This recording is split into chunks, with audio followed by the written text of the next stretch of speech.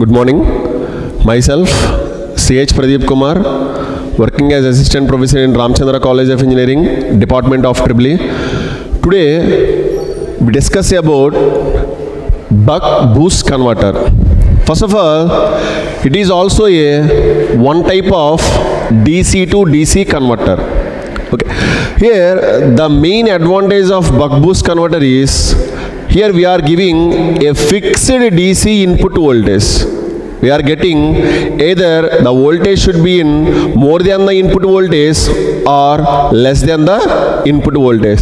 That's why buck boost converter can be act as a step up or step down converter. Now let us discuss the operation of a buck boost converter with the help of a simple circuit diagram. Here in the circuit diagram, the main components are switch as well as L, C, as well as the diode D, where the inductance and capacitance can be act as a filtering components. Now let us see the operation of buck boost converter with the help of modes of operation. Here we are having two different modes of operation. Okay, while coming to the operation of a buck boost converter, first of all, what is the other name for buck boost converter? The other name for buck boost converter is called as inverting regulator. Why the converter is called as inverting regulator means, if you see the circuit diagram, the input terminals are plus and minus, you have to represent in the circuit diagram, but if you see the output, the terminal should be in opposite. That's why buck boost converter is also called as inverting regulator. Now let us see the operation. While coming to the mode 1 of operation, the modes of operation depends on switching on and switching on off of this switch. And on and off conditions can be applied to the switch. First, the thyristor T should be in on condition. Whenever the thyristor T should be in on condition, automatically the diode in reverse bias condition. Now let us see the simple circuit diagram for mode 1 of operation is, now the switch should be in on condition as well as the diode should be in reverse bias condition. Now we are giving the supply Vs. Vs is also called as a DC voltage, that is VDC. Now the current transfers from Vs plus to switch to inductor and inductor to Vs minus. That means during this interval from 0 less than or equal to T less than or equal to T on, the inductor stores up to its maximum value. Already we are saying that here we are placing a capacitor. Initially we are assuming that we are placing a charged capacitor. We are placing a charged capacitor. Now this mode of operation, the capacitor C discharges from C plus to load to C minus. Now in this mode of operation, the inductor charges and the capacitor discharges, and now we can see the operation with the help of output waveforms. Already we are saying that during mode 1 of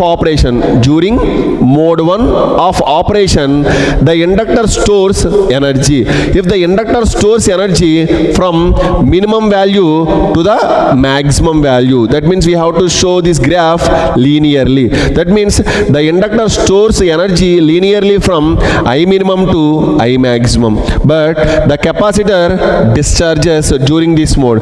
The discharges means the capacitor discharges from maximum value to the minimum value. In this condition, the output current depends only on the capacitance. The output current only depending on the capacitance. Now let us see the mode 2 of operation. During mode 2 of operation, the switch acts as off. Whenever the switch should be in off condition, the supply terminals can be disconnected from the circuit. The supply terminals can be disconnected from circuit. Now the inductor can be act as a source. It can discharges the energy and it can be represented as a source. Now let us see the circuit diagram for mode 2 of operation. During mode 2 of operation, the terminals should be interchanged from mode 1. Now let us see the mode 1 of operation. We are representing plus and minus. Here from mode 2 of operation, we are representing plus and minus. That is opposite to your mode 1 of operation. Now the inductor represents as a source and it can discharges in the direction of L plus to load and load to the inductor minus. During this condition, the diode should be in forward bias condition. During this condition, the diode should be in forward bias condition.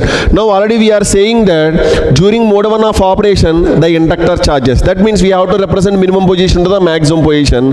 Now in this mode of operation, from mode 2 of operation, inductor discharges. That means when compared to these polarities are opposite.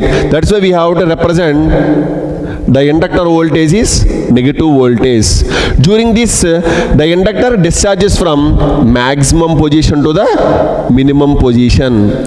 During this condition, the capacitor charges. Why the capacitor charges? Here L plus to C and C to again L plus. That's why the capacitor charges linearly from I minimum to the I maximum. Automatically your output current depends on the inductor. Now let us see the output voltage equations. Now let us see the output voltage equations corresponding to the circuit. First, initial for mode 1 of operation. During mode 1 of operation, we are saying that the supply voltage always equal to your inductor voltage. That means your supply voltage Vs should be equal to EL.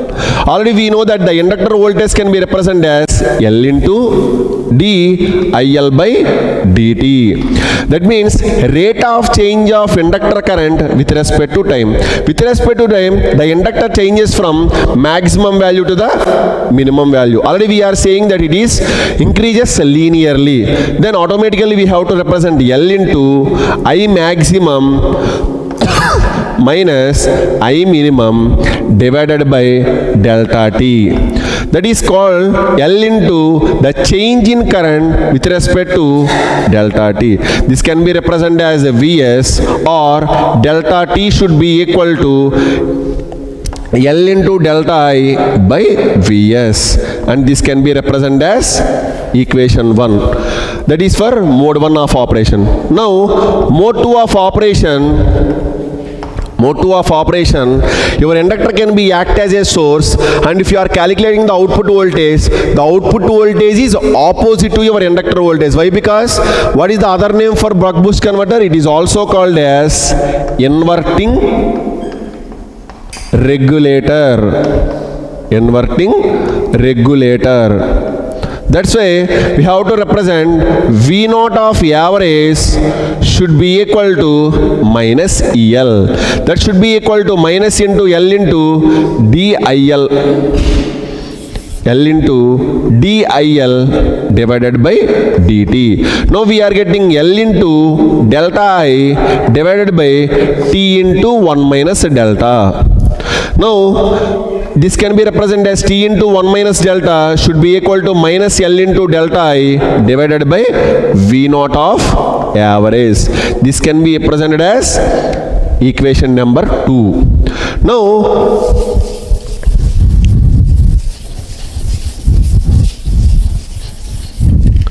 Now we know that the total time period T should be equal to T on plus T off, where the on period is delta T. That is L into delta I divided by Vs plus where off period is T into 1 minus delta, that is minus L into delta I divided by V naught of average.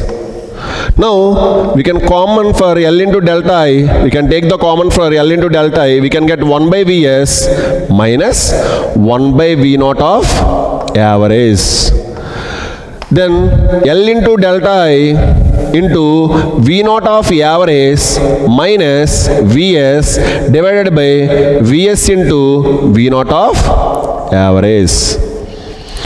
Already for a buck boost converter, the output average voltage should be equal to minus delta by 1 minus delta into Vs. Already we know that the output voltage should be equal to minus delta by 1 minus delta into Vs. Now from this equation, L into delta I, and I can take the common as Vs, V naught average divided by Vs minus 1 divided by Vs into V naught average. Now we can get cancel Vs and Vs. Now automatically capital T should be equal to L into delta I of V naught of average by Vs can be termed as minus delta by 1 minus delta minus 1 divided by V naught of average.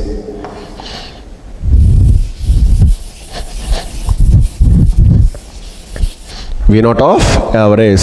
Then L into delta I minus delta minus 1 plus delta divided by V naught of average into 1 minus delta. Delta delta gets cancelled. L into delta I equal to minus 1 by V naught of average into 1 minus delta. From this equation, 1 minus delta into V naught of average should be equal to minus delta into Vs. Substitute this equation in this equation, automatically we are getting L into delta I should be equal to minus 1 by minus delta into Vs. Minus minus gets cancelled, then automatically we are getting the total time period T is equal to L into delta I of 1 by delta into Vs. Now why we are deriving all these equations means for finding the value of ripple current, for finding the value of ripple current. Here the delta I is also called as a ripple current, that is T into delta into Vs equal to L into delta I. Then delta I should be equal to T into delta into Vs by L. Already we know that the total time period T should be equal to inverse of frequency. Time is inversely proportional to frequency. Now delta I should be equal to delta into Vs divided by L into F, where delta I is called as IL ripple. IL ripple should be equal to delta into Vs by LF. Already at the starting of the circuit diagram we are saying that where L is nothing but a filtering component to reduce the harmonics in the circuit, as well as C is also act as a filtering component. Now let us see the calculation for V naught of ripple. Okay, now let us see the operation of VL ripple. That is very simple. Here for finding the value, we know that Vc of t minus Vc at t is equal to 0 should be equal to 1 by C integration of 0 to delta t dt. Now we can easily find out this value IC by C, integration of dt is t, we are applying the limits from 0 to delta t, then IC by C into delta t. Already we know that where IC, the capacitor current, is also equal to the average current, that is I naught of average. Then I naught average by C into delta t, that is called as where Vc of t minus Vc of t is equal to 0 can be represented as the ripple, that is Vc ripple, and it is also called as a Vc ripple. Here IL, inductance current, here IL ripple should be equal to delta into Vs by L into F. Now Vc ripple, the capacitor corresponding term Vc ripple should be equal to I naught average by C into delta t. Already we are knowing that L and C are filtering components, where L is used to reduce the ripples in the current. Now the capacitor is a filter which is used to reduce the ripples in the voltage with the help of these two equations. Now what are the applications of a buck boost converter? The main application of a buck boost converter is whenever we are having inverted regulation, inverted supply, we are using buck boost converter. Now what are the advantages of a buck boost converter? The buck boost converter, the main advantage of buck boost converter is it can be act as a transformer without using a transformer.